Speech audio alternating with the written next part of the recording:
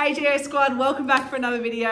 I'm here very serious, very prepared, HSC skill. Cizzio is holding shapes. Geography shapes. It's an important geography prop. It'll make sense in a minute. Okay, so we're doing relative change or percentage change, which is a graphing skill, comes up all the time in HSC. Not sure how the shapes are related. I'll get to it. Trust me, it's going to work. It'll work great. I think Cizzio is just hungry. Well, look, that's an unrelated problem. Let's look at relative change.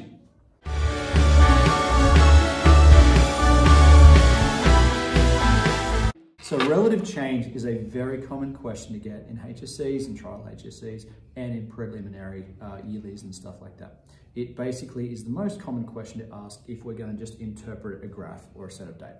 So relative change is really just telling us how much something has changed over time as a percentage of where it started. The most common way or the most common type of data set you're going to get asked about in relation to this question is the population of a city.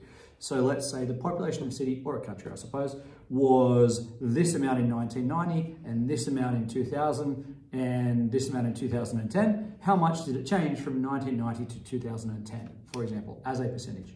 Yeah, of where it started. So we're going to use this equation along the bottom, which you need to know. We're going to show you how to use it, which is difference over initial amount times 100. The times in 100 is just turning it into a percentage. Yeah. We have a really easy explanation to kind of show the difference in percentage increase and percentage decrease. And we're going to do that, apparently, using the world's worst biscuits. Shapes. They are fantastic. And what we're doing here, if you can have a look, is we're going to have 4 shapes. We've got 4 single shapes to start. This could be shown as a bar graph, column graph, a line graph, however you want to put it. Sometimes you might just be given the number in a text box in the broadsheet. They might just say it and then as a part of a paragraph. So it may not even be a graph itself. So we're starting with 4 here. If we were to have a 100% increase in our number of shapes. Wait, can I get my calculator?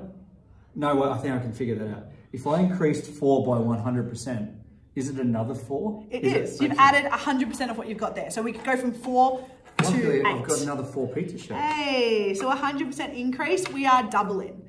If we were to put that into our equation, which we showed you before, the difference would be 8 minus 4. The difference is 4 over the original amount, which is 4 times 100 is going to give us a 100% increase. So again, the way this question would be asked is the population in city, in pizza-shaped city, the population of pizza-shaped city was 4 in the year 2000.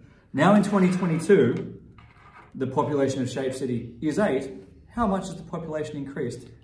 100%. 100%. But now let's pretend the opposite happened. So pizza-shaped city was 8 pizza shapes. Yeah, we have fertility issues in pizza-shaped city. Someone comes along and eats 4 of them. So we've gone from 8 to 4.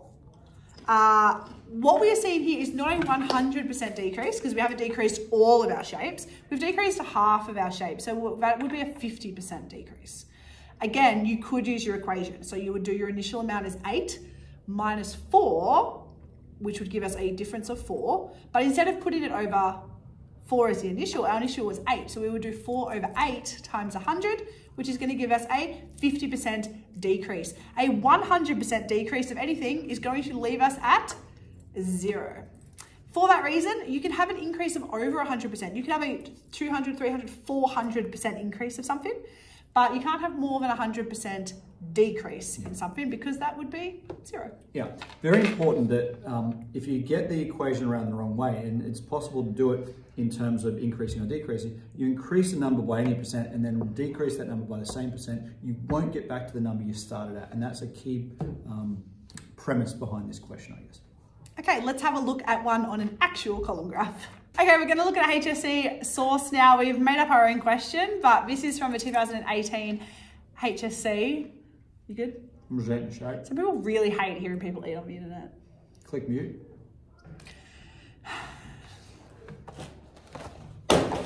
So, 2018 HSC, we've got a composite graph. We're going to do a whole video, I think, about how to read composite graphs. Definitely. But for now, we're going to look at services from 1950 until 2010. 2010. And we're going to look at the relative change between those dates. Absolutely. So the first thing we need to work out is the difference. What is the difference in services between 1950 and 2010? So as you can see here or wherever Sammy puts the Photoshop, I don't know, whatever it is, we can see that we begin in 1950, there are 58% of people employed in the service industry. And we've got 4 columns, but we only care about the first and the last column because it's between 1950 and 2010. So by 2010, there are 85% of people employed. So that is a change from 58 to 85. What is the difference between 58 and 85? All you gotta do is 85 minus 58, which is gonna give you 27, a difference of 27% between those two dates. Make sure you read your dates carefully. They're not always just gonna do the first and last date. They could give you any dates. Yeah, absolutely. That's like, graph. Yeah, they're gonna, not every question is gonna be as straightforward. They're gonna be try to be tricky in a few of these. So make sure you read the question. So we've got a difference of 27. Our bottom figure is going to be our initial amount, and we started at 58%.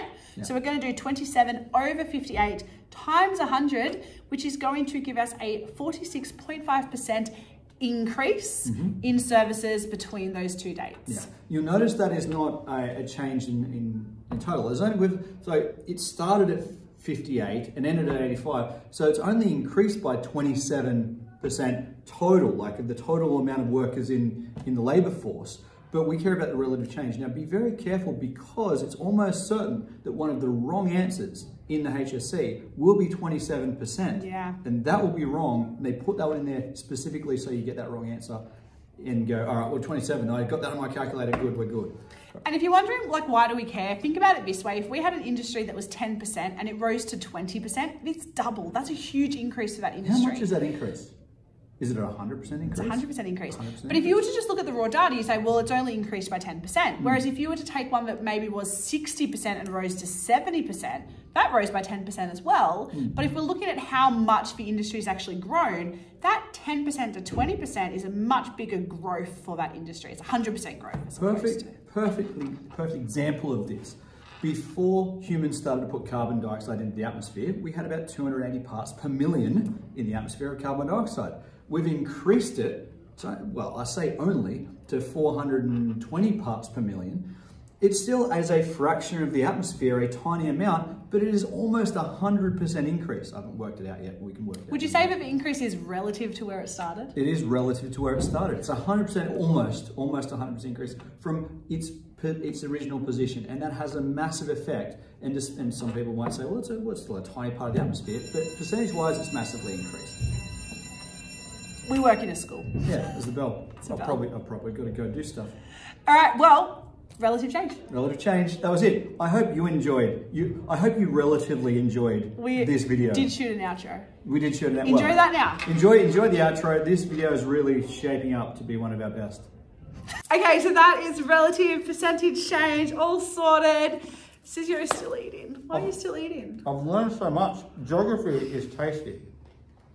Geography is tasty, and on that, we will see you next week. Check us out on Instagram at geography_explained_online. 3 years later, I don't know where the dinger is. It's here somewhere. Hit the dinger, follow, subscribe, hit the dinger so you get updates, and we will see you again soon. Geo Squad, out.